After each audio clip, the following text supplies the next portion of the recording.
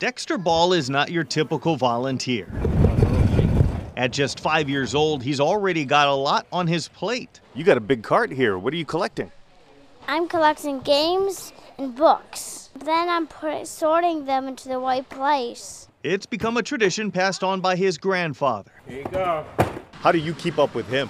It's not easy. It's not easy. He keeps me going, but it's certainly something that I appreciate. This warehouse of volunteers has more than enough to keep them busy. We're so excited. So many toys came in over the weekend. More than 18,000 toys were collected through the Spirit of Giving toy drive this weekend. It means a lot to us that people are so generous, because I think in today's society we like to focus a lot on the negative and on what separates us, but giving is something that actually brings us together. Today, items are being sorted, first by gender, then by age group.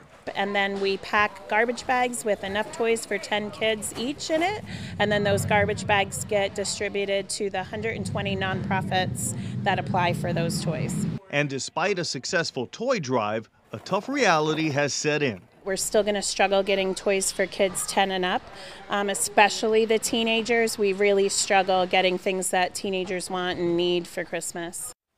But if you are still interested in making a donation, there's still time. They are being accepted until December 16th, so please remember those kids 10 and up and teenagers. You can find that information on this story on WMUR.com, where you can also donate to our Spirit of Giving wish list. We make it nice and easy for you. And here's another big chance to give back this week. Our Spirit of Giving food drive is Friday through Sunday. So if you would like to make a donation to help the New Hampshire Food Bank and help New Hampshire families, you can drop it off at any Hannaford, Shaw's, or Walmart locations. This is statewide and most common man locations, so you can help put food on a holiday table this year, which will feel real good. Absolutely. Yeah.